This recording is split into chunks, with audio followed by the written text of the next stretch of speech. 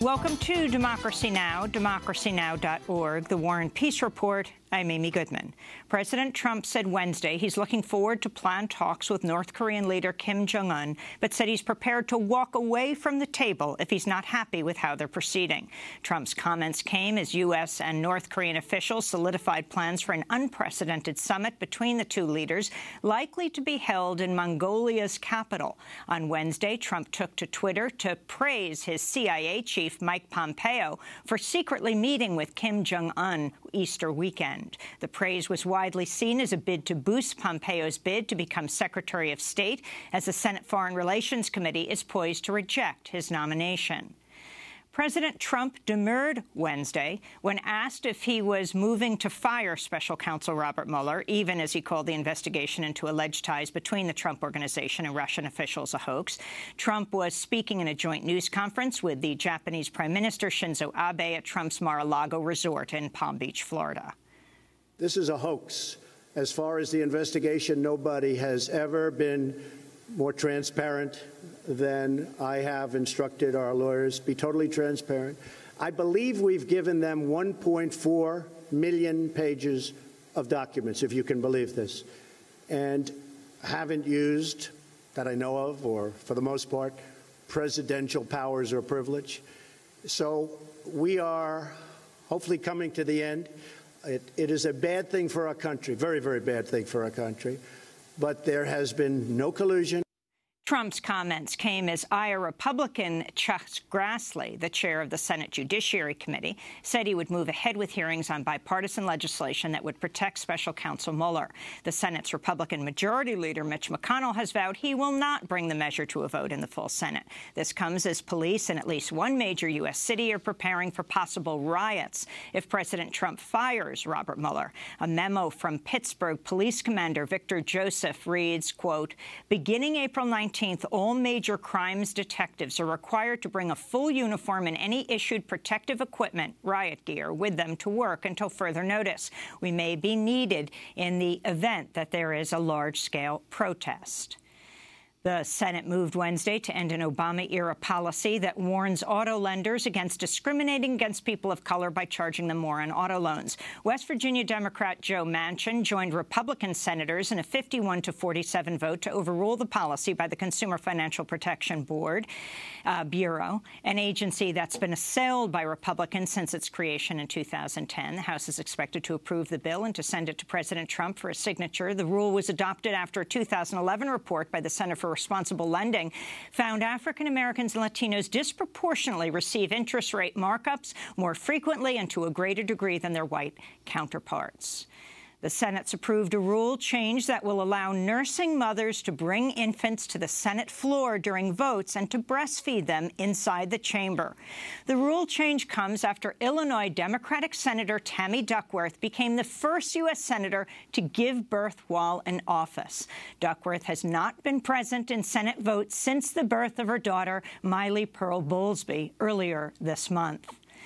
In Puerto Rico, most of the island's 1.4 million residents are without power after an excavator downed a transmission line Wednesday, blacking out the entire electrical grid for the U.S. territory. The latest blackout comes after hundreds of thousands of residents went for months without power in the wake of Hurricane Maria last fall, and less than a week after another blackout left more than 800,000 Puerto Ricans temporarily without electricity. In Syria, a UN security team with the Organization for the Prohibition of Chemical Weapons has delayed its inquiry into an alleged chemical weapons attack in Douma after members of the team were shot at by unknown assailants as they approached the site. The latest delay to the inspectors' mission came amidst competing claims about whether chemical weapons were to blame for the deaths of at least 40 people in the Damascus suburb of Douma on April 7th and over who was responsible. President Trump cited the alleged attack as his rationale for a coordinated U.S., British, and French attack on Syria last Friday. We'll have more on Syria after headlines with Columbia University professor Rashid Khalidi and Mozambique. In the Israeli-occupied West Bank, press freedom groups are expressing alarm over the arrest of a journalist early Wednesday by Palestinian security forces. Relatives say the officers presented a search warrant and arrested Hazem Nasser without mention of what charge he's being held on. Nasser works for the Naja broadcasting channel, which frequently covers Israel's demolition of Palestinian homes, the arrests of Palestinians, and the condition of Palestinians held in Israeli prisons. In a statement, the Committee to Protect Journalists said, quote, "The authorities must explain immediately on what grounds they snatched this journalist away from his home in the middle of the night." In Cuba, President Raul Castro is stepping down today and will hand power to his hand-picked successor, Miguel Diaz-Canel. Castro will remain head of Cuba's ruling Communist Party. The 57-year-old Diaz-Canel comes to power as the Trump administration seeks to reverse a thaw in relations between the U.S. and Cuba begun under President Barack Obama. In Kansas, a federal jury convicted 3 white male militia members Wednesday of plotting to massacre Somali immigrants at a mosque and an apartment building in Garden City.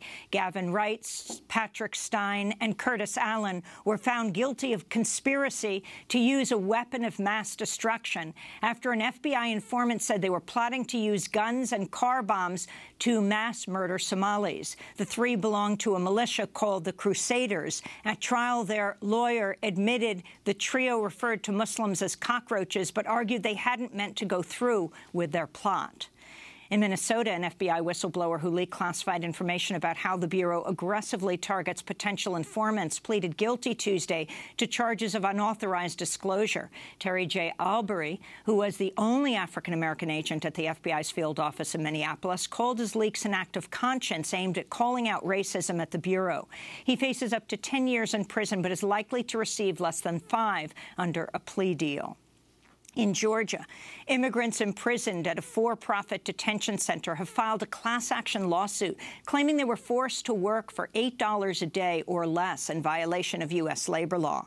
The suit alleges prisoners at the Stewart Detention Center in Lumpkin, Georgia, who refused to join so-called voluntary work programs face retaliation by guards, including threats of criminal prosecution.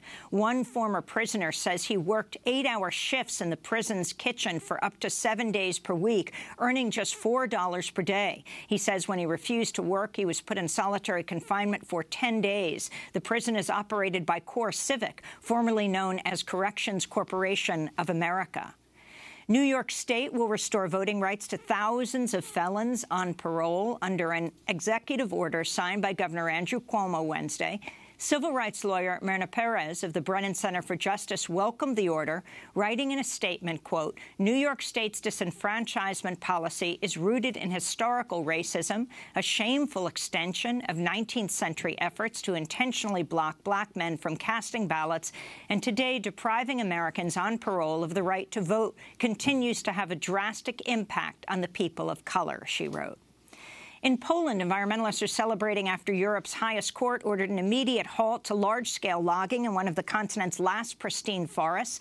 Tuesday's ruling by the European Union Court of Justice found Poland violated European Union laws by allowing as many as 100,000 ancient trees to be logged in the Białowieska forest. Following the ruling, Greenpeace and other forest protectors have demanded Poland's government drop charges against 300 activists arrested during protests against the illegal logging. In Great Britain, protesters blocked entry to Canada's main embassy in London Wednesday, erecting a mock oil pipeline marked with the words Trudeau Oil. The protest came as Canadian Prime Minister Justin Trudeau arrived in London for talks with Prime Minister Theresa May. The demonstrators want Trudeau to end his support for an expansion of the Trans Mountain Pipeline, which would accelerate oil shipments from Canada's tar sands region to a terminal near Vancouver. This is UK Greenpeace Program Director Pat Venditti. Tar sands oil is amongst the dirtiest fossil fuels on the planet. It's dirtier than coal. And Prime Minister Trudeau is here in London to talk about climate responsibility. And our message to Mr. Trudeau is that climate leaders don't build pipelines. And those are some of the headlines. This is Democracy Now!, democracynow.org, The War and Peace Report. I'm Amy Goodman. And I'm Nermeen Sheikh. Welcome to our listeners and viewers around the country and around the world.